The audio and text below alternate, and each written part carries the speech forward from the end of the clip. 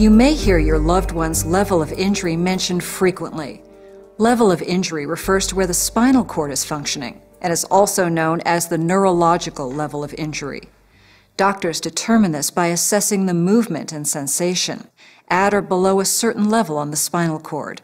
The level of injury designation is a letter followed by a number that corresponds to the spinal nerves. Refer to this subchapter for information about cervical level of injury from C5 to C8. C stands for cervical, and the numbers 5, 6, 7, or 8 refer to the spinal nerves in that section of the spinal cord. Keep in mind that these are general guidelines for levels of injury, and your own or your loved one's injury may differ due to its individual type and severity. The level of independence achieved also has much to do with the patient's health at the time of injury. This includes body type, existing medical conditions, and other injuries that may have occurred at the time of the accident.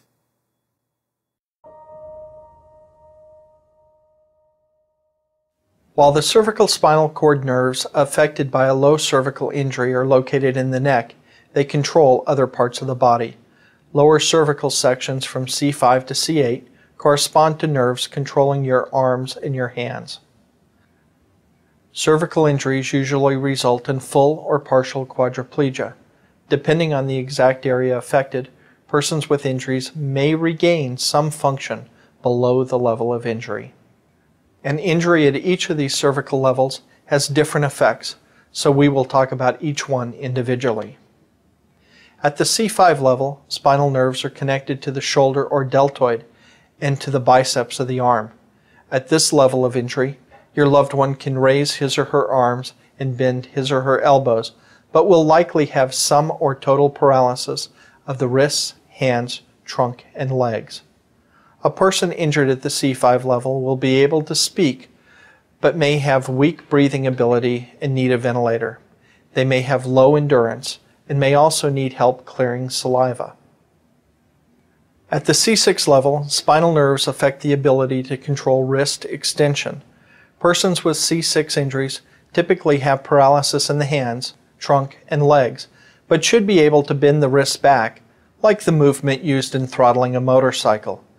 They can speak and use their diaphragm, but their breathing will be weakened.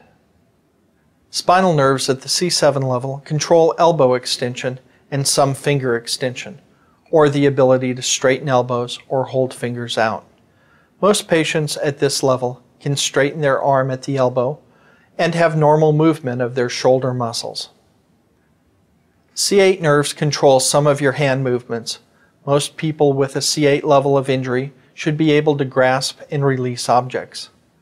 Persons with C7 and C8 injuries can speak and use their diaphragms to breathe, move their shoulders, arms, wrists, and hands, but will have paralysis of some of the muscles of the hand and the essential muscles of the trunk and legs.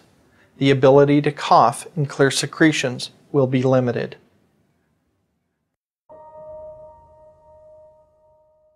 At the C5 level, your loved one will be able to use a power wheelchair, but will need total assistance getting into and out of the chair. At the C6 level, your loved one can move into and out of bed and the wheelchair with some assistive equipment. And people with a C7 or C8 injury can usually get in and out of their wheelchairs without help. They may also be able to drive an adapted vehicle. Most of these functional improvements won't occur at the trauma care center, but rather weeks or months later following therapy. For those who can find sources of support, a wide range of driving equipment and vehicle modifications are available.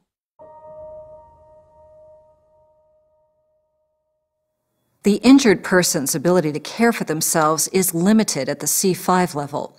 People with C5 injuries are typically unable to control bowel and bladder movements and will need assistance to manage their elimination programs. They will need help getting into and out of bed, but can probably eat with assistive equipment. Persons with a C6 injury may be able to manipulate their equipment, but otherwise will need similar help. People with C7 or C8 injuries can get into and out of their wheelchairs without help and can eat, groom, bathe, and dress independently.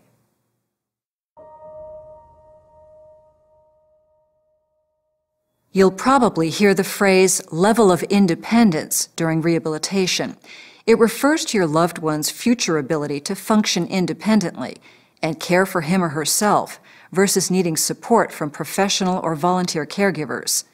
Patients with low cervical levels of injury will most likely need between 6 and 10 hours a day of personal care assistance with bathing, dressing, management of their bowel and bladder programs, eating, and grooming. These patients may need between 2 and 6 hours of additional assistance each day to help with tasks like grocery shopping, meal preparation, and home cleaning.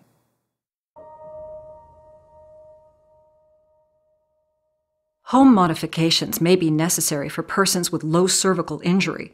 Their home should have doorways wide enough to accommodate their wheelchair and have ramps in place of stairs. Strongly consider making countertops, sinks, and stoves accessible, as well as making bathrooms as easy to navigate as possible. Ramps, door modifications, special sinks, grab bars, and easy-to-turn doorknobs make it possible for people affected by spinal cord injury to live more independently. Friends, family, church, and community groups may also pitch in to help with home modifications and fundraisers. Many people receive funding assistance or donations from special events, local businesses, groups, and even individuals.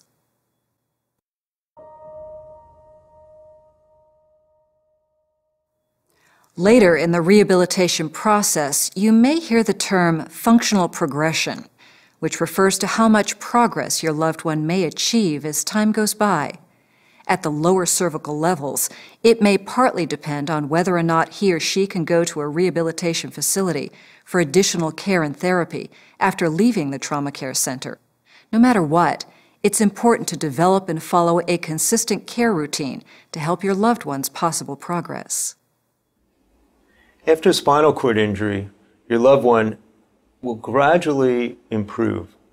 And one of the best ways to monitor this is that if there's any feeling or any movement below the level of the injury, this is a very positive sign. This is something that you can build upon.